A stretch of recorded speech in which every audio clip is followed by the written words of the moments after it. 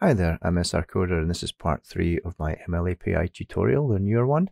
So in this video we're going to try and quickly write a very simple IP address input field for the client so that when you're a client and you're trying to join a host who's on the same local area network, you're able to join them. Alright, I'm carrying on the development from the last video that I made. If you're just joining me for this one, all I have is I've set up a simple connection UI canvas on that as a panel, so I can switch that on and off when I need to, and a host button and a join button. The host button and the join button all go to the connection manager.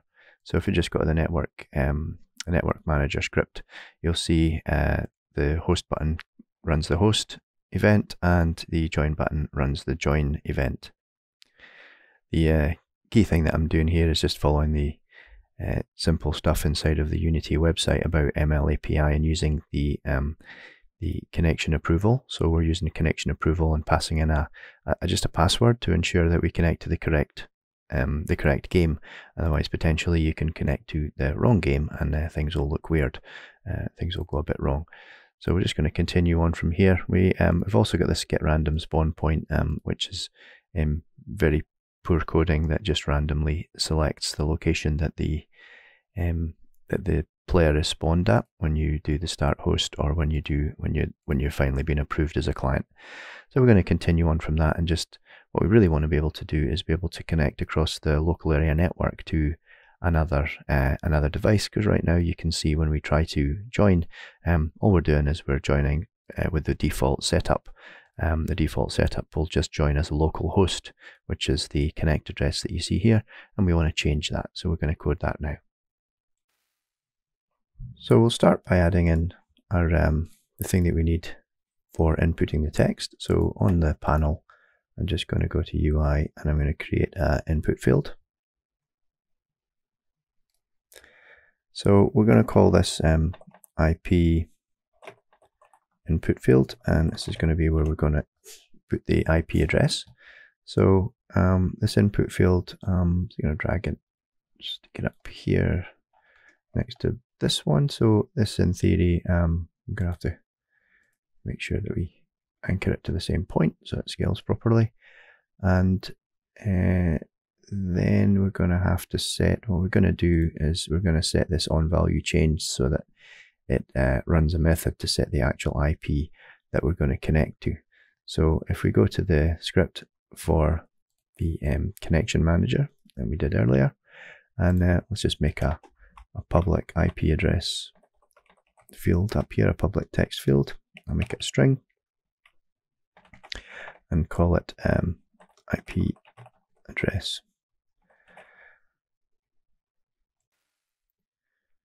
Let's actually, before we move on, let's set the IP address to the actual address of the local host. So it's 127.0.0.1. So that will mean that if you click nothing, the IP address will be correct anyway, and it should connect to the local host without you having to input that value every single time.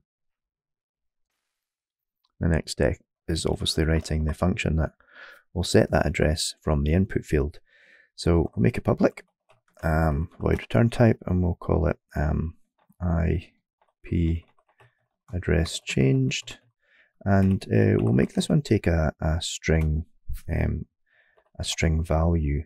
We'll call this new address, and what we'll do is we'll just say that the this object's IP address, so this IP address will be set to the new address that we get from this this event when this event fires.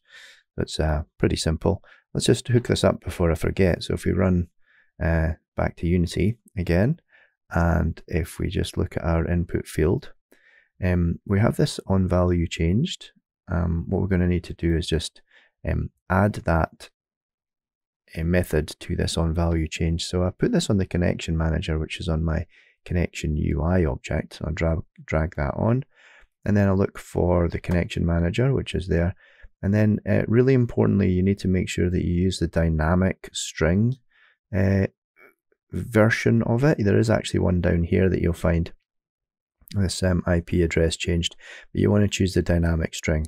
That way you'll be able to take the value back from whatever it's changed to and use it in your method. So by clicking on that, there's no extra field to fill out in here. It just will take whatever is dynamically generated on that event and it'll put it in there. So that's basically all that's needed in order to get the IP address from whatever the user types in here into the join. So it says here enter text. I'm just going to change that before we do anything. So the placeholder text is where you change it. I'm going to type in host address so that people are prompted to put the correct thing in here, and that should be good. The next step obviously is making sure this network manager, this connect address, which is part of the UNET transport component, this connect address needs to be set to the value that you're given from this input field. So we're just going to deal with that by writing some code inside this connection UI. So let's fire up this script. So we've got the connection UI, so we're going to open up this connection manager.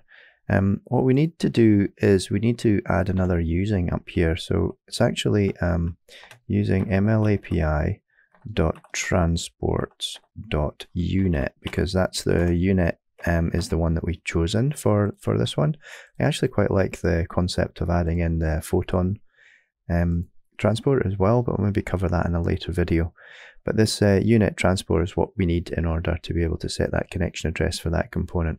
So you obviously need to get that component. We're going to get that component inside of the join. So we could do this at start, but when we click join, this is only hopefully going to be called when we're on the client. So we'll need to set the address here before we attempt to start the client. So what we're going to do is we're going to say that let's make a new UNET transport object so we can store this. So we're just going to say UNET transport. So it should come up UNET transport, and we'll call it transport. And then inside of this, we'll just say that transport is equal to, and we're going to find this from the network manager. So network manager dot singleton, and then we're going to get the component of UNET transport, which should be attached to that. The transport now that we have it, we should be able to set the oops, if I can spell, we should be able to set this connect address variable to be equal to the IP address that we've already set, or that should be set correctly. So that's kind of it. That's all it is. Maybe a bit long-winded. I could maybe make this in one line. But this connect address is what we need to set. And if I just save my code and go back and explain what's happened. So in theory, what we've done is this connection manager that we've set up here. We want to be able to go to the network manager. We have this connection manager has the IP address that we want to connect to. We go to this network manager, we find this UNET component, and we set this connect address as we need to. Let's just test to make sure that it works.